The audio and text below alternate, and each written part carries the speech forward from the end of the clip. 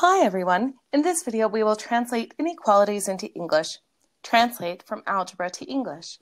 Here we have an inequality, and an inequality is an equation that uses either a greater than or lesser than sign, or a greater than or lesser than or equal to sign.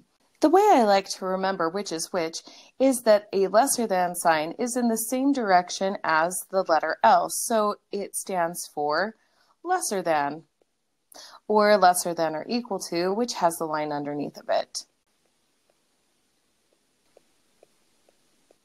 And if it's in the direction that is opposite of an L, this is the greater than sign.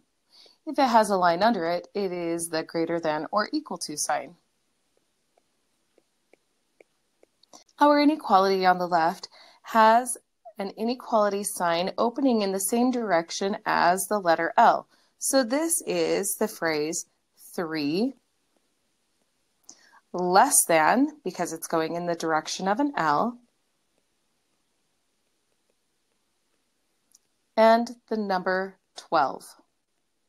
So translated, this algebraic phrase is, in English, 3 less than 12, and we're all done.